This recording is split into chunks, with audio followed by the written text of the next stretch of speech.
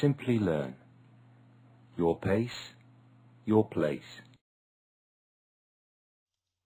Topic 1. Security Architecture and Design. Introduction.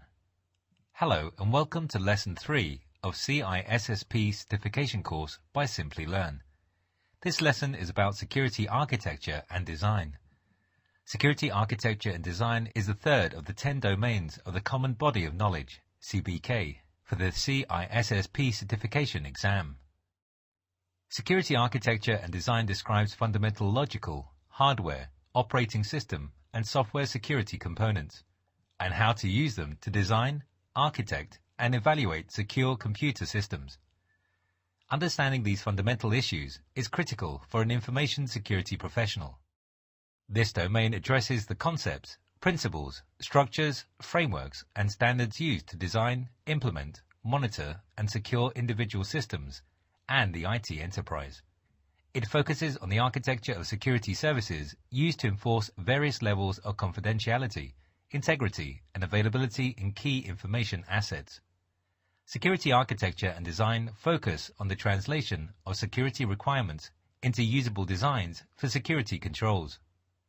Security architecture and design is a three-part domain. The first part covers the logical models required to keep the system secure. The second part covers evaluation models, which quantify how secure the system actually is. The third part covers the hardware and software requirement to achieve a secure computer system. Objectives.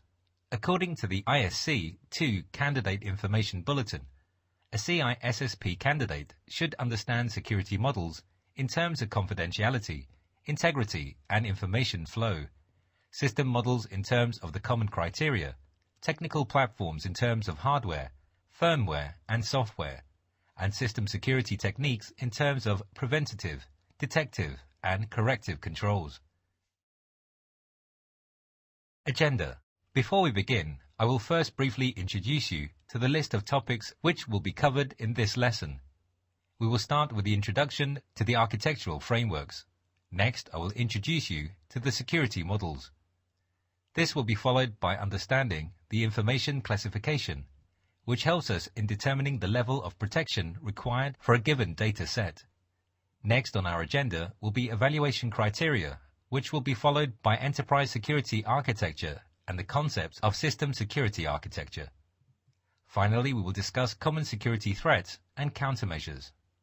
At the end of this lesson, you'll be able to meet all the objectives set by the ISC 2